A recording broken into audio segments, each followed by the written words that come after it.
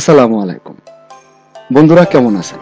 তো আমার মনে হয় যারা এই ভিডিওটি দেখছেন তারা নিশ্চয়ই ভালো আছেন, তা না হলে কম্পিউটার বা মোবাইল কিভাবে চালাচ্ছেন, তাই না?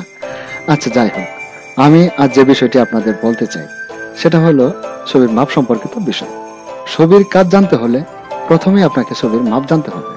আসলে কোন ছবিটা আপনি কি সাইজের ক্রিয়েট করতে চান সেটা যদি আপনি না জানেন তাহলে কিভাবে ক্রিয়েট করবেন? আপনি যদি কোনো ছবি কখনো কোনো কাজে লাগাতে চান বা প্রিন্ট করতে চান তাহলে অবশ্যই আপনাকে ছবির মাপ জানতে হবে, এবং মাপ জানাটা আপনার জন্য খুবই জরুরি। সেটা হতে পারে সিএস, সেটা হতে পারে পিএস, সেটা হতে পারে সিসি।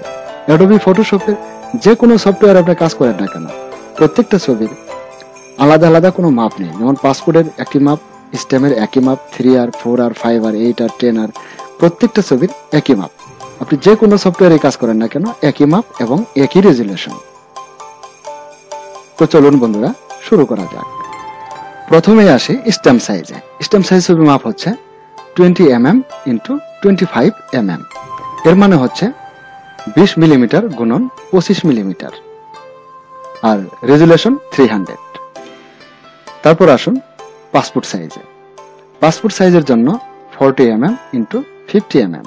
এর মানে হচ্ছে 40 মিলিমিটার গুণন 50 মিলিমিটার। তারপর আসুন 3R সাইজে। 3R সাইজ ছবির জন্য 3.5 ইন ইন্টু 5 ইন। এর মানে হচ্ছে 3.5 ইঞ্চি গুণন 5 ইঞ্চি। তারপর আসুন 4R সাইজে।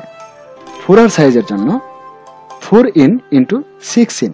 এর মানে হচ্ছে 4 ইঞ্চি গুণন 6 ইঞ্চি। তারপর আসুন 5R সাইজে। 5R সাইজের জন্য 5 ইন ইন্টু 7 ইন। এর মানে হচ্ছে 5 ইঞ্চি গুণন 7 ইঞ্চি। তারপর আসুন 8R সাইজে। 8R সাইজের জন্য 8 ইঞ্চি গুণন 10 ইঞ্চি। তারপর আসুন A4 সাইজে।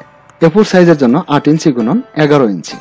তারপর আসুন 10R সাইজে। 10R সাইজের জন্য 10 ইঞ্চি গুণন 12 ইঞ্চি। তারপর আসুন 10L সাইজে। 10L সাইজের মাপ হচ্ছে 10 ইঞ্চি গুণন 15 ইঞ্চি। তারপর আসুন 12R সাইজে। 12R সাইজের জন্য 12 ইঞ্চি গুণন 16 ইঞ্চি। বন্ধুরা, তারপর আসুন নির্ধারিত কিছু চাকরির আবেদনের জন্য যে ছবিগুলা আমাদের প্রয়োজন, যেমন 38x38। 38x38 এটা হলো 38 মিলিমিটার গুণন 38 মিলিমিটার। ছবিটা এরকম স্কোয়ার সাইজের হয়। তারপর আসুন বন্ধুরা 300 ইন্টু 300। এটা অনেক চাকরির আবেদনের ক্ষেত্রে এই ছবিটা অনলাইনে সাবমিট করতে হয়। এটা হলো 300 পিক্সেল ইন্টু 300 পিক্সেল। এটা আপনাকে মাপের জায়গায় 300px লিখলেই হবে। তারপর আসুন বন্ধুরা 5 ইন্টু 5। এটা হলো 5 cm ইন্টু 5 cm। 5 cm এটা হলো 5 সেন্টিমিটার গুণন 5 সেন্টিমিটার। তারপর বন্ধুরা সর্বশেষে আসুন অনলাইনে কিছু আবেদনের ক্ষেত্রে স্বাক্ষর আপনি স্ক্যান করতে পারেন বা ক্যামেরা দিয়েও ছবি তুলতে পারেন। স্বাক্ষর করে কম্পোজ করে এটা কিন্তু অনলাইনে সাবমিট করতে হয়। তো এই স্বাক্ষরের ক্ষেত্রে স্বাক্ষরের মাপ 300px ইন্টু 80px। এটা হলো 300 পিক্সেল গুণন 80 পিক্সেল। তো বন্ধুরা, এই ছিল আমাদের আজকের টিউটোরিয়াল। যদি বিন্দু মাত্র আপনার কাজে লাগে তো অবশ্যই একটি লাইক দিবেন এবং একটি কমেন্টস করবেন। আর আমাদের চ্যানেলকে যদি আপনি সাবস্ক্রাইব করে না থাকেন তো অবশ্যই সাবস্ক্রাইব করবেন। আমাদের চ্যানেল থেকে আপনি অনেক ছবি সংক্রান্ত বিষয়ের টিউটোরিয়াল পাবেন।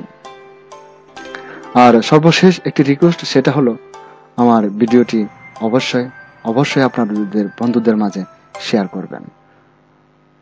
আল্লাহ হাফেজ। আসসালামু আলাইকুম।